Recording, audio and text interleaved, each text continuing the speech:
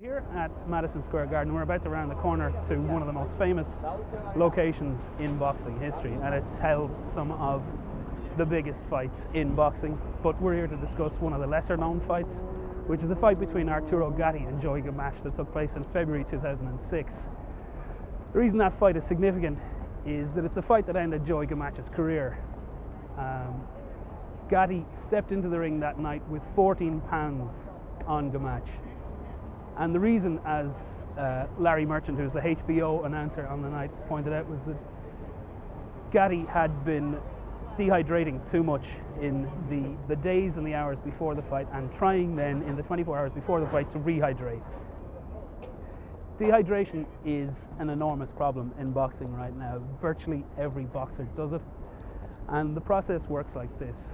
In the days leading up to the fight, a boxer who is naturally 180 pounds will try to boil down to 160 pounds, which is his official fight weight. And he'll do that by just sitting in a sauna, skipping in a sweatsuit, and he'll strip off those additional 20 pounds in water weight and stand on the scales and parade around as a 160-pound fighter.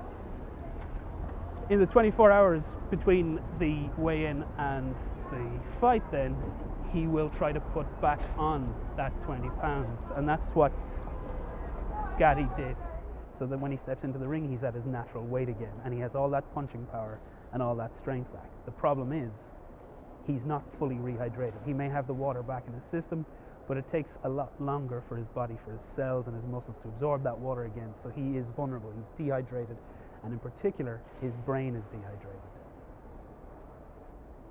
Brains are actually a lot more vulnerable than previously thought, that it actually only requires a very low level of trauma over a sustained period of time, exactly the sort of brain trauma that you'd sustain as a boxer, taking punches in the head for your entire career. And dehydration amplifies that risk, and it amplifies it quite dangerously, because the brain loses mass when it's dehydrated. It shrinks, and if it shrinks within the skull, it has more room to move back and forth and side to side, which is the sort of movement that causes serious long-term brain injury in, as we know now, American footballers, and as we're about to find out, boxers, professional boxers.